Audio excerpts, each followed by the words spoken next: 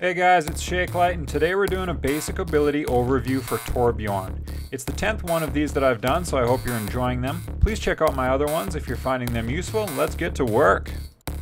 Torb's left click is Rivet Gun. This is a single shot projectile that arcs over long distances. You'll have to aim a bit higher over long range and lead your shots somewhat. The fire rate is slow, but the damage is decent. Rivet Gun's right click is a spread shot that fires 10 projectiles at once, most effective at short range. A close range headshot with this is going to do a lot of damage and one-shot a lot of low health enemies. Torbjorn can deploy a 250 health turret in the direction he's facing, which arcs with gravity. If you aim right, you can land it on top of stuff. The turret will automatically detect and lock onto enemies and start fucking firing shots with 100% hit scan accuracy until that target is dead, out of line of sight, or the turret itself is destroyed or broken down by Torb himself for replacement. If the target LOSs the turret, it will automatically retarget another enemy. Damage per shot is relatively low, but it keeps firing non-stop and it can really add up over time. Torb's turret is not something you want to sit there and just face tank. Turret can cover outside lanes, alert you of flankers, and shoot long distances. I like to place my turret in one spot and then kind of play in a different area myself so that myself and my turret cannot be targeted simultaneously. Turrets can be placed on moving platforms to make it somewhat mobile, but of course will make it more vulnerable by itself. Know this, people of the land.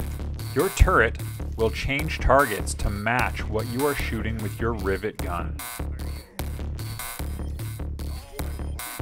Oh my god, that was the worst example ever. There we go. There we go. Check it out. Check it out. Yup. Yup. Now back to the hog. Oh, it's beautiful!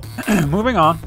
Torb can press 2 to switch from his rivet gun to his forge hammer, which he can use to repair his turret or melee damage enemies.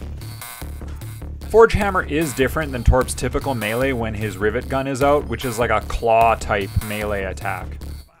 Torbjorn's overload ability has him gain temporary overhealing, increased movement speed, rate of fire, and quickens reload time for the duration. Torb can fire 12 single shots over the 5 to 6 second duration. I say 5 to 6 because for the first second the overload animation is still occurring and you cannot yet fire. This is an improvement from the approximately 8 to 9 shots you could normally fire in that same time frame.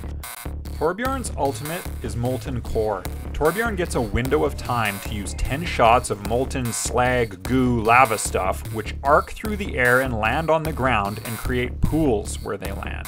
This will do big damage over time to any targets that stand in or pass through the lava.